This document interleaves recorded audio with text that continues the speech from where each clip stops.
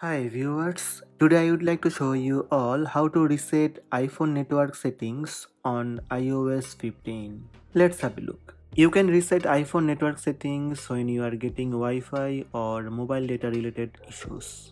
First, you need to open Settings app.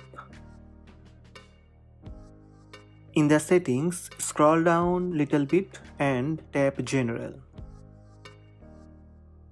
Again, scroll down and tap Transfer or Reset iPhone. Here you will find Prepare for New iPhone, Get Started, Reset, and Erase all content and settings. From here, tap Reset. Here you can find all the options such as Reset all settings, Reset network settings. From here, tap Reset network settings. You need to enter your lock screen password to confirm it's you. This will delete all network settings, returning them to factory defaults. Tap Reset network settings.